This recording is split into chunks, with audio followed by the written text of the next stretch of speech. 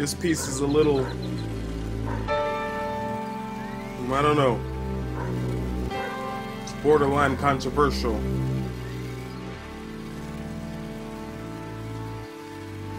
But here it goes.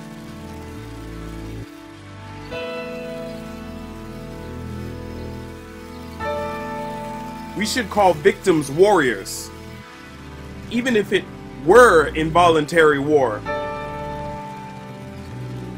They were stronger than us. And we should give them war paint and the big pieces of meat. Because they brought home the really big meals, the ones worth chewing. We should give them war medals and continue to record their stories for retelling.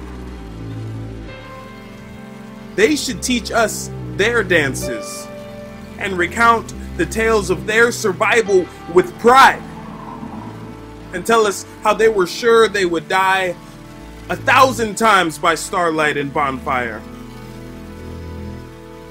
And we should cower and praise God.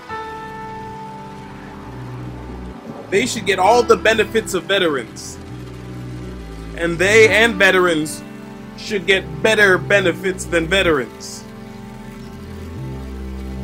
Victims are those who have fought demons and lived. The only ones who can tell us what the edge of hell looks and smells like. We become soft when we begin to think our heroes are weak. We allow ourselves to shout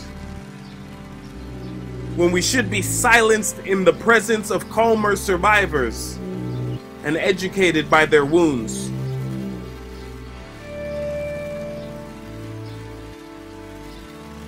That's that poem. You know, Colin Kaepernick was actually kneeling to honor veterans.